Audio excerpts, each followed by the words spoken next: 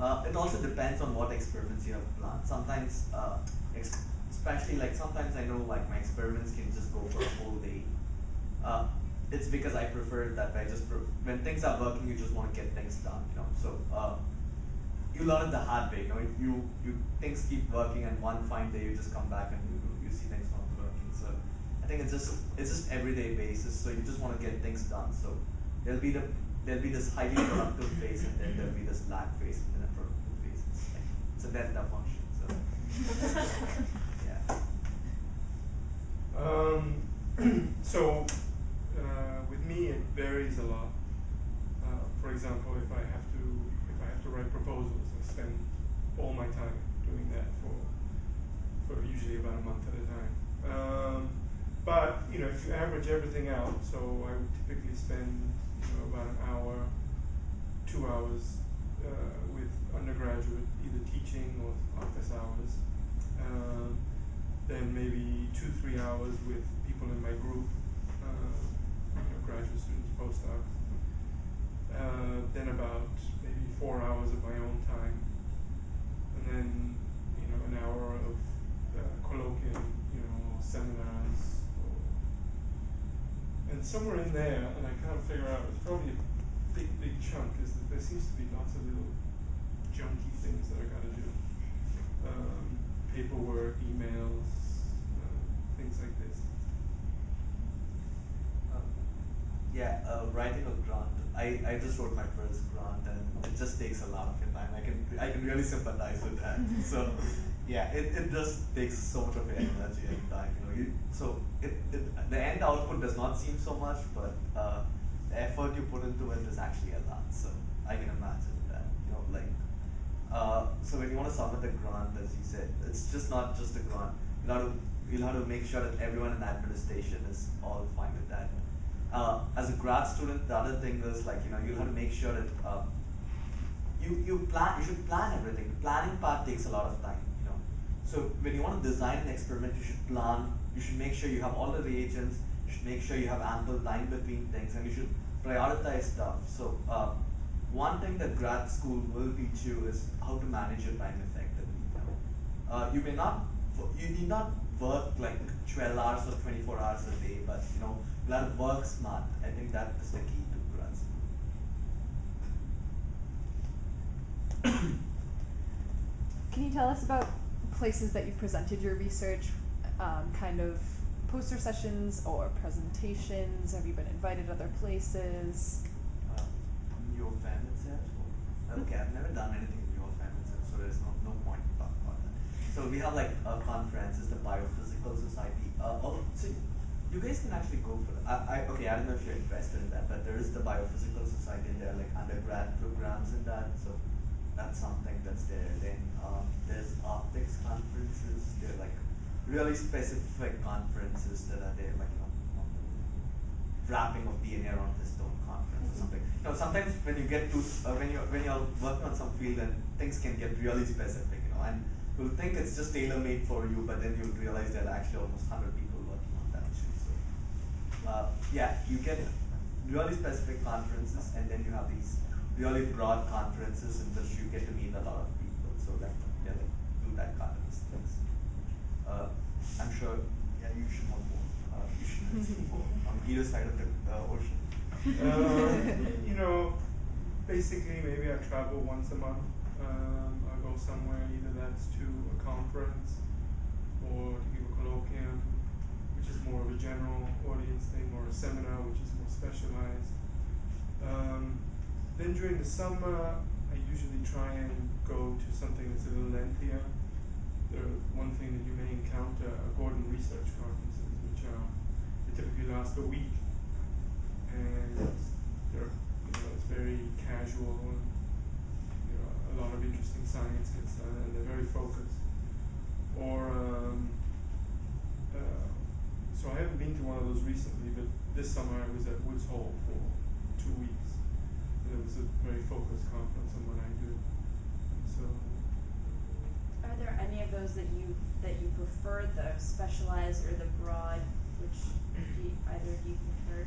Well, I can tell you which ones I don't like. I'm going to one in a couple of weeks, which only lasts 3 days. days, thankfully. But each talk is confined to 15 minutes. So Are you presenting this? I'm actually presenting. Yeah, I feel like I should. But after a day, I find I can't process anymore. So those are not my. But one of the big reasons I do go to it is that I get to see people whom I know, and people whom I'm working with. And so I don't spend as much time listening to the talks as I do talking to other people. So that's kind of my, I mean, I'm looking forward to this one, but I don't like the conference itself. But the one going to Woods Hole this summer was, was very, very nice. I get to spend a lot of time thinking about things without other things getting in the way. Here it's very difficult to find a chunk of time where I can think. There's usually something that interrupts. For me, I think it's like apples and oranges. If it's like a really broad conference, there's a greater chance that I meet someone who is completely outside of my field and who can offer really insightful comments to what I'm doing. If I'm going to go to a really specific conference, I know what progress is going on, what is the thing, and so the other thing is any conference more than the scientific matter and everything. It's about networking. As a grad student, for me, you get to know a lot of people who are working in the similar field, and it's that sort of this, you know so and so is in so and so's lab, and the next step of yours, and what papers they're going to get and how that's going to affect your research and so on. You get to meet people, which is very important, especially as a grad student, because graduate life is not the end in any academic career. You're going to look at postdoctoral work, and then you're going to look at a research position somewhere. So it sort of helps you in the networking thing. It helps you know a lot of people.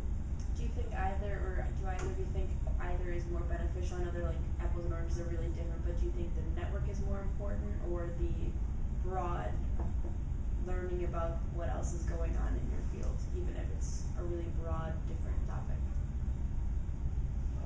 Selfishly, I would prefer, just a smaller one, because personally that's a better thing, but if I want to look at it very scientifically, I would prefer to. Because I'm also in the learning stage, so it's different when you're probably established. Yeah, I don't find the networking thing so useful. I find it very useful to see people who I'm working with and I need to talk to. It's very difficult to talk to them remotely. So that's a very important aspect of it. Actually, learning things I find, and this is not a criticism of conferences, but I just find I can't learn much at them. I just don't absorb much from them. Speaking of collaborations, do you guys mainly work with other professors or students within the university or across other universities? None. There's not much of a chance, so it's easy for the answer. So we do we do talk to other people. So personally, on my project, there's no collaboration or anything. I do get advice from people on growing stuff and on other things, but it's a collaboration. No. So I don't collaborate with anybody at U of M. There are people I go speak to, but all of my collaborators are in different places. How did you find those collaborators? Are they people you've worked with in your previous appointments, or did you? How did you come into collaboration? Let's see, the two biggest ones I have right now. One, I met this person at a conference. Actually, I just said networking doesn't work. But this was, we had a common interest, and he had, he does computations, I do experiments, and it works really well. The other person I'm collaborating with is, I met them once when they came to where I was working and gave a talk, and I knew them from them, and I knew what they were able what to do, and I wrote them this problem. So yeah, that's my experience. Yeah, I guess we did have collaborations earlier, not with my project but in other things. It's more like we are an experimental lab, and there were like theoretical people who would work on that, who would get defined things. So how it came, so the people were from U of M, so it's just easier. So